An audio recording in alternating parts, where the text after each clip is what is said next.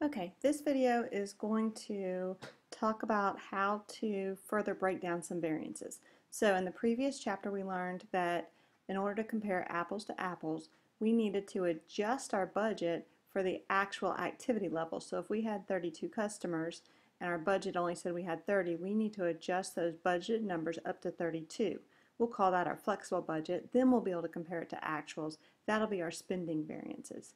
Now we're going to take those same variances, the spending variances, and we're going to break those further down to make them even more helpful or useful to our managers. We're going to break them into what was a result of materials price and what was the result of materials quantity. We're going to do the same thing for direct labor and for variable overhead. We're going to break it into price and quantity. So here's what we're going to do. There's a previous video available that I've done that will tell us how to derive these formulas and therefore easier ways to memorize them. But for now, we're just going to go ahead and start to use those formulas. So I've typed the formulas right here for us. So the first one that we're going to do is materials price variance. And to calculate that, we're going to have actual quantity times actual price minus standard price. So you can see in parentheses that we are getting the difference in the price and multiplying it by actual quantity. That's going to give us our materials price variance. So there's one little trick when you're working on the materials variance that this problem brings out, and so I'm going to flip right over here and show you what it is. On the materials variance, and only on the materials variance, there is an important subtlety that we've got to look at. We're working on the price variance right now, and it tells us that we need to compute it on the entire quantity purchased. When we get to the next one where we're doing quantity variance, we just need to use the quantity used. So some of your homework problems, purchased and used, were the same, so you didn't have to worry about this. But this problem brings out the fact that if purchased and used are different, then when you're doing the price variance, you need to do it on the amount purchased. So let's go back and do that. The amount purchased then is going to be $46,700. So we're going to have $46,700, and then we're going to multiply that by the difference in our actual price and our standard price. So our actual price is $5.70. And our standard price is $6, so we'll just say $5.70 minus $6.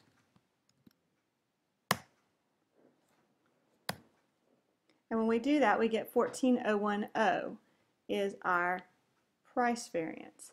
Now, to figure out if that's favorable or unfavorable, just look back and see which one was a better price. So our actual price was $5.70 and our standard price is $6, so this one's actually a favorable variance.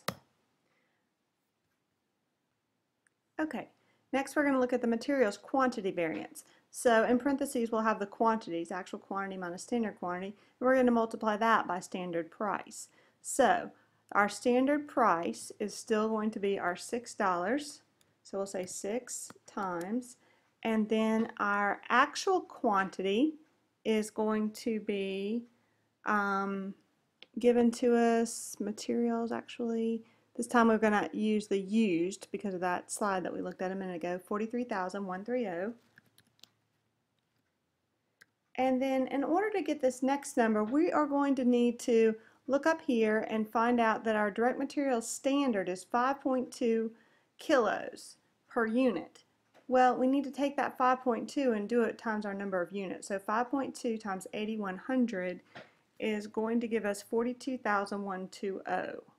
So you multiply and you get 42,120, and that is going to give you 6060. And again, we're going to look at the quantity versus the standard quantity, and we're going to see that it's unfavorable because our raw materials used was 43,130, and the standard at the actual output is going to be 42,120, which is less. So remember, when you go to that standard quantity, you're going to be looking at your standard quantity at the actual output. and it may help you if I actually show you that slide to show you what I'm talking about there. Okay, here's that slide that we looked at. When you get down to standard quantity, which is the one that we were just now using where we had to multiply by that 8100, the reason that we had to do that is because the standard quantity is the standard quantity allowed for the actual output. The actual output was $8,100. So that's why we multiply to get to our standard quantity. Okay, now we're going to look at computing the direct labor rate variance. And what we're going to do for this one is we're going to be looking at actual hours, and actual hours are 2570. And then we're going to multiply that by our actual rate minus our standard rate. So 2370 minus $22.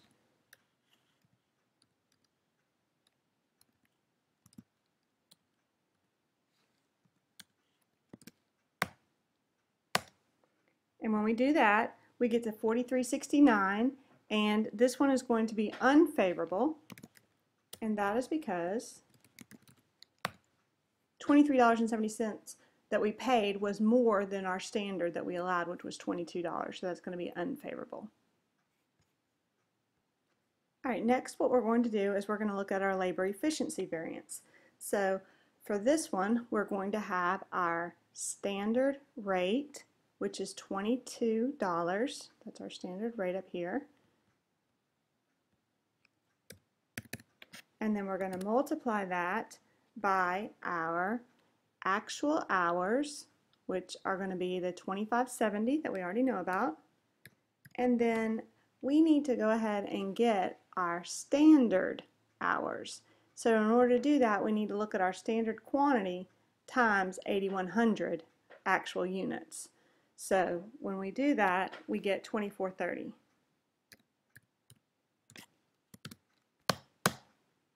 And so we get a variance of 3080, and in this case it's unfavorable.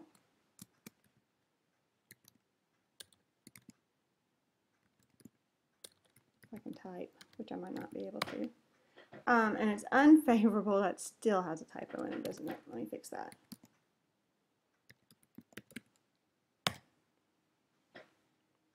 Because our actual was higher than our standard. All right, next we're going to look at the variable overhead rate variance. Okay, when we were working on our labor efficiency variance, I had highlighted the standard price of direct labor and the actual price of direct labor. But now that we're working on our variable overhead, I'm going to still be looking at these direct labor hours, both as actual and as the standard at the actual output. So I'll still be concerned about 2430 and 2570. That's because my factory overhead rate is based on direct labor hours. So I'm still going to use that, but I'm going to use a new price. I'm going to use my variable overhead price. So I'll be concerned not about the 22 here, but about the $2, because that's my variable overhead price. And down here, my actual variable overhead is $1.80.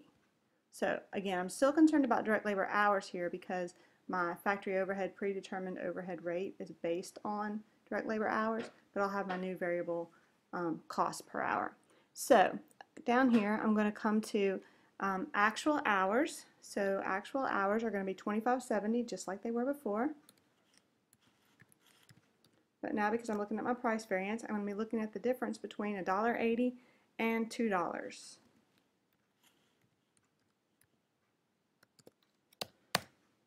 All right, and when I do that, I get $5.14, and this is going to be favorable because $1.80 is favorable to $2.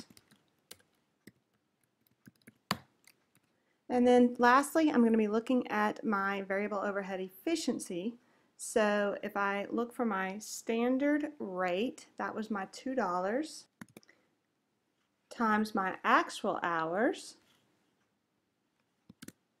which is 2570, minus my standard hours, which is the amount per hour at the actual output. So that is still your 2430 times your or your 0.3 times 8100, which gives you 2430.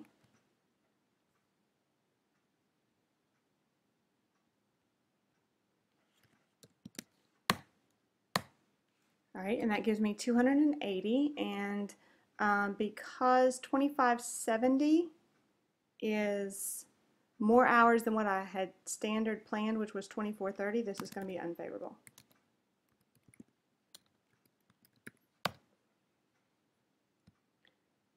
And that is how you work that problem. And again, if you need help with the formulas, there's another video that I'll make available to you for that. Let me know if you have any questions.